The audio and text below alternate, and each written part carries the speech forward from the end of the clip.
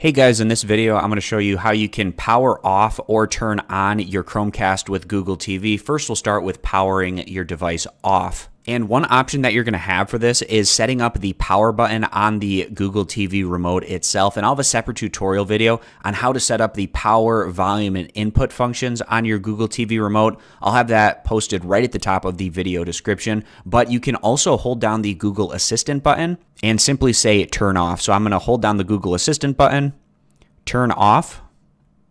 Okay, turning Chromecast off. And that will power your device off. Now, you'll also have the option to power things back on, either using the power button on the Google TV remote if you have it set up, or just go ahead and simply click the home button, and that should bring you back to the Chromecast with Google TV homepage and wake up your device. So I hope this video was helpful, showing you how you can go about either powering off or powering back on your Chromecast with Google TV. And then also you can set up the power button as well as the volume buttons and the input button on your Google TV remote in a separate video that I'll post right at the top of the video description. I appreciate you guys stopping by. Consider subscribing, and I'll catch you back here next time.